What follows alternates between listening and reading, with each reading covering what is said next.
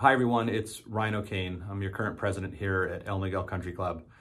I wanted just to send out a quick message addressing kind of where we've been the past couple weeks and what we're doing going forward. First and foremost, I just want to thank Kimberly Wood for her guidance over the past few weeks.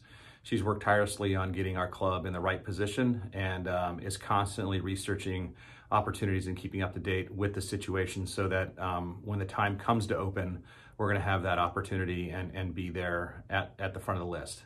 With that in mind, I can tell you that our top priority is doing what's right, and that means following the state and local laws, and also just being smart about what we're doing at the club and being part of our community to not spread the virus and do what we can to get this over with as quickly as possible.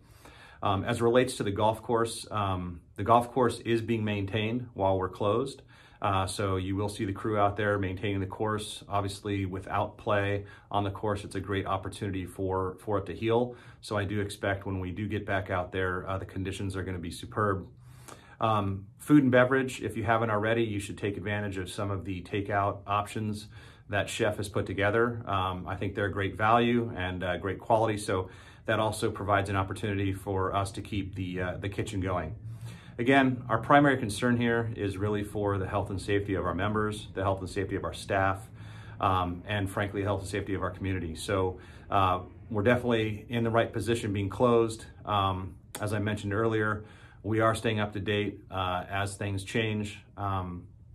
But I do ask that if you do come to the club, I know it's tempting. There are people who may want to go out and get out on the course, whether it's for walking, recreational activity.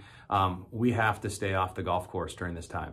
And that is just one, we want to make sure we're sending the right message to our neighbors, but also we want to make sure that everybody knows we're doing the right thing and keeping people safe. So if you can please stay off the course and only go to the places where you're allowed to go from picking up food during this time, that would be greatly appreciated.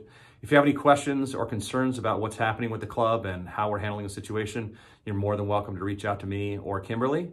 And like I said, I can't wait for our doors to be open again and to see everybody at the club. Thanks so much.